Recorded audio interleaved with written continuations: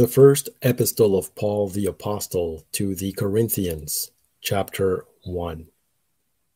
Paul, called to be an apostle of Jesus Christ through the will of God, and Sosthenes our brother, unto the church of God which is at Corinth, to them that are sanctified in Christ Jesus, called to be saints, with all that in every place call upon the name of Jesus Christ our Lord, both theirs and ours. Grace be unto you, and peace, from God our Father, and from the Lord Jesus Christ.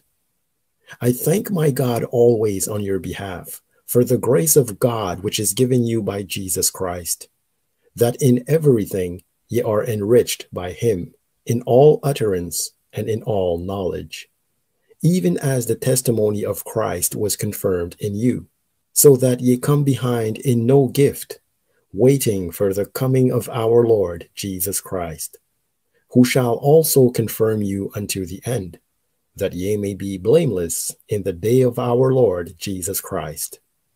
God is faithful, by whom ye were called unto the fellowship of his Son Jesus Christ our Lord.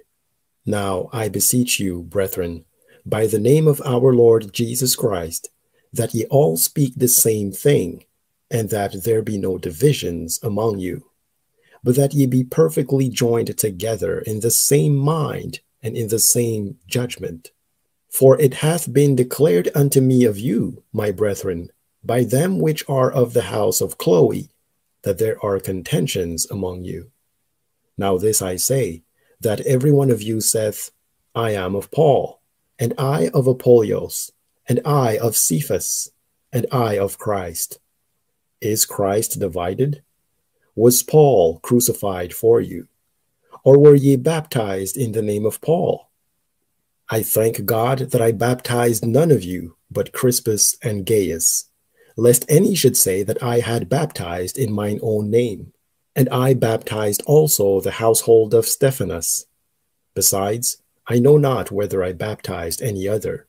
For Christ sent me not to baptize, but to preach the gospel, not with wisdom of words, lest the cross of Christ should be made of none effect. For the preaching of the cross is to them that perish foolishness, but unto us which are saved it is the power of God.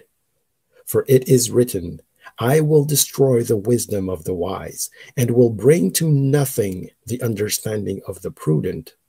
Where is the wise? Where is the scribe? Where is the disputer of this world?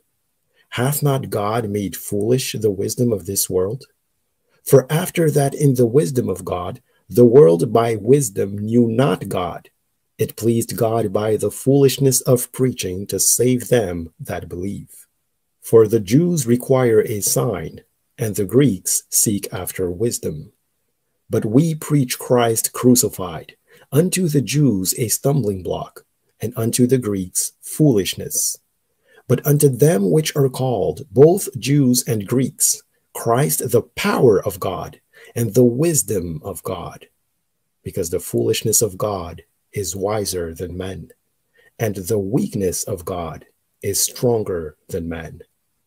For ye see your calling, brethren, how that not many wise men after the flesh, not many mighty, not many noble are called. But God hath chosen the foolish things of the world to confound the wise. And God hath chosen the weak things of the world to confound the things which are mighty. And base things of the world, and things which are despised, hath God chosen, yea, and things which are not, to bring to naught things that are, that no flesh should glory in his presence. But of him are ye in Christ Jesus, who of God is made unto us wisdom, and righteousness, and sanctification, and redemption, that according as it is written, He that glorieth, let him glory in the Lord.